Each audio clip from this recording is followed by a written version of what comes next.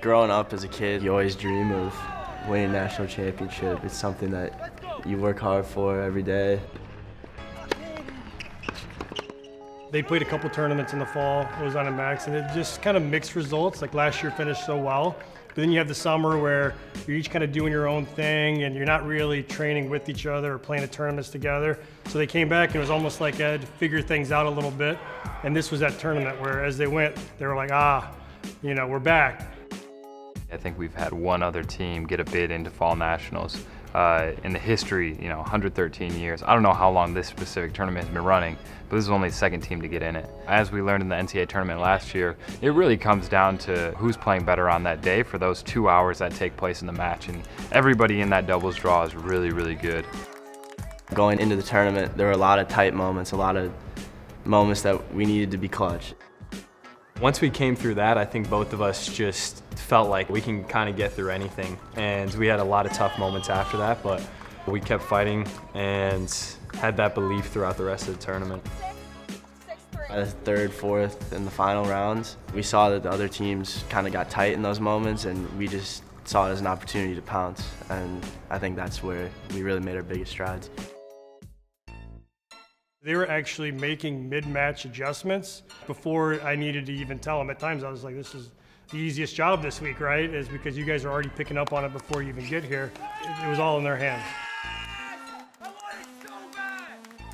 It's funny to think about it as like a national championship, because for us it was just playing one doubles match at a time. We start the week out, we've got to play our first round, we win that one in 3 sets, and the next round we barely win, and it's just like we keep just playing tennis. It's not really thinking about, oh, there's a national championship coming. And it just felt very doable, and I think that's kind of the message that both of us want to be sending, is that like whatever you think is so far out there, if you just keep taking the right steps, it's going to come to you.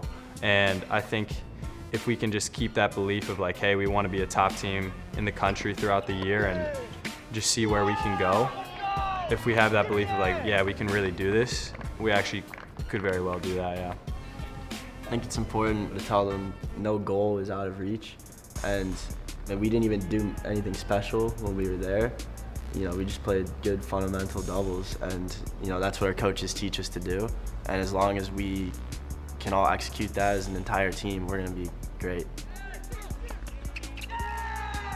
Their vision isn't to win an ITA Fall National Championship. I really think their vision is focusing on the spring season, because that's more of the team season rather than individual season. And we're talking about a team Big Ten championship, and a national championship as a team. So those are the things. Those guys really, they're team guys, they're leaders for us. Obviously they're leading the way on the court, but they do it off the court as well.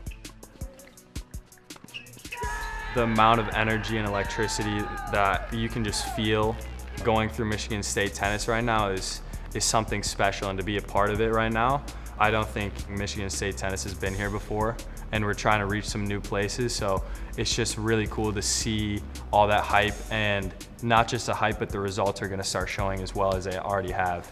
But I do believe that if we do the right things as we are, we're going to have a great opportunity at winning the whole thing.